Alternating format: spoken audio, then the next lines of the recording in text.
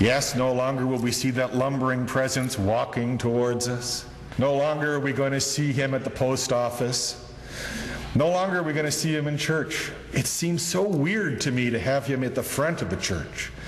Fred was always at the back of the church. If we were going to do this in a way that respected his life, we should have left him back there and I'll come up here.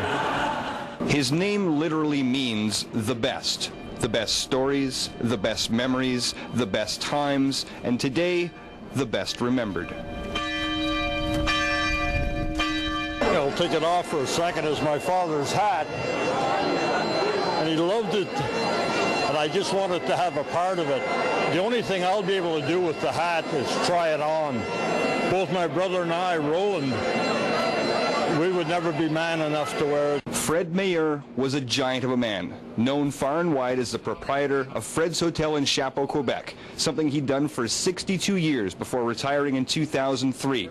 There are two things he very rarely did: forget a face and turn his back on somebody in need. If Fred could have been paid back for every dollar that he gave to somebody who was in need, for every time he gave somebody a meal because they didn't have food to eat, when he and Helen would send clothes to people when things were happening, they'd go to the store, they'd buy clothes, and it was always with the same proviso: don't tell anyone I'm doing this. While the funeral, mass, and interment were very emotional affairs, the reception afterwards was anything but.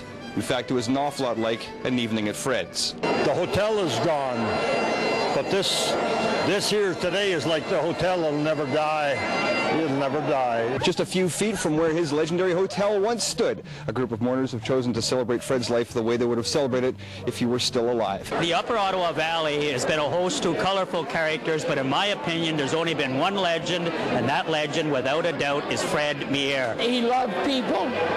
He loved talking to them, making them welcome, and somebody else will come along and do it, maybe not here, but somewhere else in this valley, because this valley is very important and has a great Canadian history. Finally, for anyone who was ever in Fred's Hotel at 3 o'clock in the morning, an appropriate and familiar way to sum up the day. Happy trails to you. In Chapeau, Quebec, Doug Hempstead, A News. Meet again.